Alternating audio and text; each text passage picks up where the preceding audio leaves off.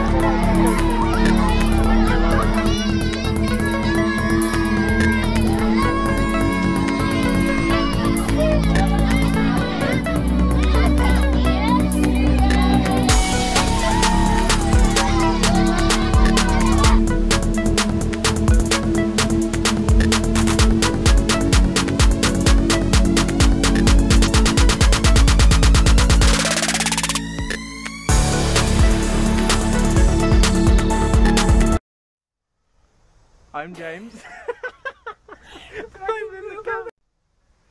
I'm James. And I'm Katie, but you already know that. And this is our week 2 vlog. Right, so this week we've been doing a lot of animal care, orphan care and sign making and painting. It's been a pretty exhausting week because it's gone up in temperature to, what is it now? I think it was 35 the other day. Yep, so it's fun working like 8 hours a day and that, but it's fine. Yeah, so first thing we did was animal care. We do that most days. What is that, James? Animal care is chopping vegetables and potatoes and cassava, which is like fruit. Well, how would you describe cassava? It's a root of some sort. It's like a potato, but not quite. Yes, but it is pretty gross because we forgot to use gloves for a whole 2 weeks because we're a bit dopey like that. So all of it's a bit rotting because the animals like to pick maggots out of it. So it's interesting to have. I enjoy it. It's a bit weird. I enjoy chopping the vegetables because I find it quite therapeutic. We have to chop them with machetes, was a bit. No, I like it. It's fun. It's fun, but like, you're just not very good with the machete. I'm good with it. You don't care.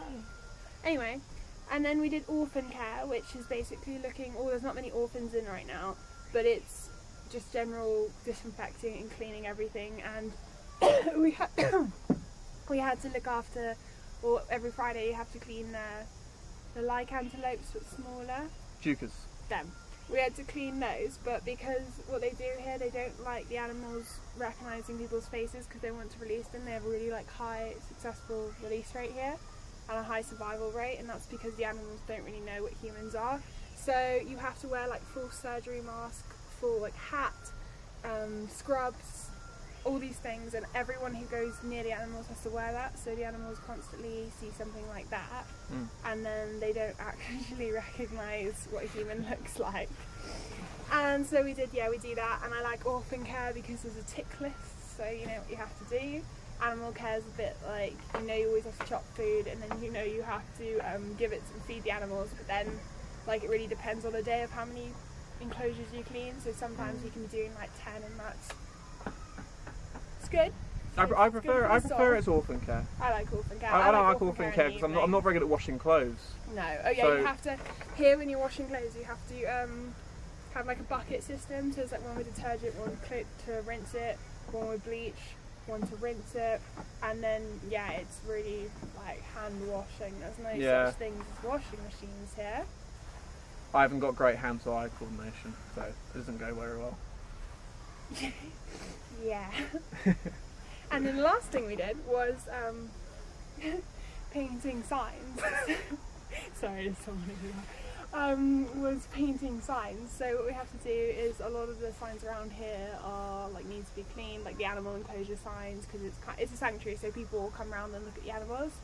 So we had to paint a bunch of new signs, which means we had to chop up all the wood, then sand it down, then varnish it, then paint it. But I like that. That's my favourite job actually. I find it very therapeutic. But you get covered in varnish, and half my leg is stained with varnish because I spilled it all over it and it won't come off. So yeah. I quite like that job because all you have to do is sit down for 3 hours. Yeah, no, but you paint and it's just calming and you can listen to music. Yeah, it's really chilled. It's not like animal Big care bug. where you. What bug? Okay, so our favourite tasks we've been doing this week and a bit last week is outreach. Outreach is basically where you go to different villages and towns across the Longwy, and you just volunteer. So We went to it was a really, really small school. They'd only been going for 5 years. They've been in school. yeah, I think so. And there must have been like 50 kids in the class we were teaching.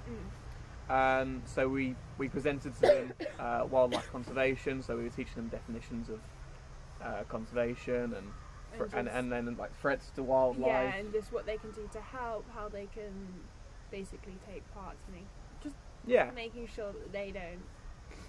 And it was and most of the kids spoke really, really good English. I noticed. Well, the school, like I was reading one of the rules of the school, and by 2018, you're not allowed to attend the school unless you speak fluent English as well. So you have to be bilingual with Chichewa and English. And everyone speaks in English, but it's like obviously spoken English, but they still have to speak in English. And then that was really cool. And then after that, we went outside and played games, and they played their version of Marco Polo. Yeah. So one person's really blindfolded, cute. and you've got to find the other person. It's called the Bat. What do they call it? Bat and Moth. Bat and Moth. So that was really good to watch. It was really cute. And then, do you want to go? Yeah. And then we went to a school 2 days ago. Yeah. And that was like An all-girls school. It was all girls school, but there were like thousands of students. We didn't expect it. It was massive compared to the other We one. drove in and they were like mobbing the car and running after us, and they were just so excited to see us, and they were just hugging us and all jumping all over us and like screaming. It was so cool because they were just so enthusiastic to meet us, which was really nice. And then It was absolutely brilliant, and we didn't present to that class, but afterwards we went outside, and with the class we were presenting to and like a bunch of the children there, we played a massive game of British Bulldog. So like introduced that game to them, and they loved it. Yeah, it was really fun. Well, I sat in the corner because I wasn't feeling well, but I didn't think they would. They didn't want to. They didn't want us to join in anyway. Yeah, no, I'd probably bring the team down. But I sat in the corner, and then about 100 people just came up and sat with me, and they were just trying to. I don't know. It was really fun though. Like they were just really interested. It was so much fun. So we really enjoyed the outreach to the local schools. Yeah. And we were supposed to be doing it this afternoon, but there's a by-election at the school, so we can't go. So we are going somewhere, but we didn't catch the name of it. So we're just gonna get in a car and see where. Yeah, it goes. we'll see where we go. In other exciting news, it was James's birthday on Saturday. He's 22 now. Okay, there I do that voice. He's 22. So we decided. We didn't decide. His very kind dad Decided for us. decided for us and booked us a hotel room for the night, which was really nice because we were like, one thing that we've already spoken about, but it's just so not an issue, but it's such a thing here, is constantly being dirty and just feeling like filthy. So Filthy. filthy. So being able to go stay in a hotel for a night was incredible because we could just relax by the pool. To be honest, we were uploading, spent most of the day uploading this video, but like it was just nice being able to chill, being clean, and then I was really looking forward to the super relaxing shower. Because it was a really big shower. Yeah, it sounds bad. But I was really looking forward to having a shower. Because normally showers here, you can only get 4-minute showers. And the water here has a very rust-like... It is rust. It's basically... It tastes like rust. The water here is orange. So when you shower, you have a layer of like orangey rust on you. And my hair's just dry and everything's just... yeah. But so I was really, really looking forward to having my shower in this hotel.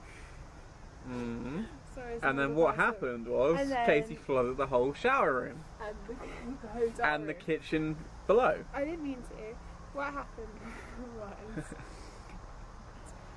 happened was I turned on the shower and it was warming up, and then suddenly it went like bleh and it went crazy, and I couldn't stop it in time, and because it was so powerful, because like a screw or something was loose, so it was just super high pressure, and I couldn't stop it in time. So I just started screaming, and basically what happened is it didn't, because the water was so powerful, it didn't have time to drain, so it just literally went everywhere, overflowed. It was only on for like 30 seconds. It flooded the bathroom. That's what she says. It was. You heard it was only on 30 seconds. You were literally on the other side of the door. That sounds so creepy. You knew it was only 30 seconds. Anyway, so the entire bathroom flooded, and then the water, because it was like a 2-floor hotel room, it was all retro, it was really cool, and then the water went right through the floor to the kitchen. So James had to go get help. So Big truck. Okay, anyway, so yeah, I accidentally flooded a hotel room, but I think it happened before because there was like 4 people who just came in super quick and cleaned it up, so, and they fixed the shower, so I don't think it was my fault. Yeah, you can keep believing that. Anyway, we had a really nice time. We had a massage. No massage, that was nice. And we blew our budget. We relaxed by the pool. Yeah, we relaxed by the pool. I was drinking these drinks all weekend and they were really, really good. And I thought, because they were on the cocktails list, I thought they had alcohol in. I didn't feel anything, but I was like, oh, these are really nice. You can't even taste the alcohol. And then it turns out the entire weekend I was drinking non-alcoholic cocktail. I just didn't realise. So that was a bit sad for me. Yeah, she's an alcoholic, see.